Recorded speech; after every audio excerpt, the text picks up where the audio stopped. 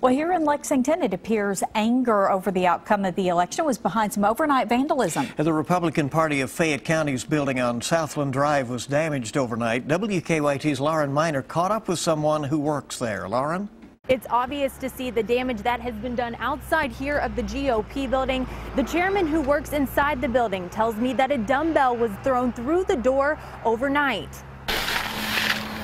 Not a good way to wake up. Carol Rogers is the chairwoman of the Republican Party of Fayette County and works inside the office. You know, one of the highlights of our country is we have elections every 4 years, well, every year in November, and then some people are happy, some people are not happy, and we move on peacefully. Rogers says she learned that the door had been shattered from a volunteer who just happened to be driving by. It's really a sad reflection on our whole society, and that's not the way we do after elections. You know, I've been involved in plenty of elections that we've lost, and you're sorry about that, but you just get up the next day and move on. Lexington police were called to the Fayette County GOP office around 2 this morning.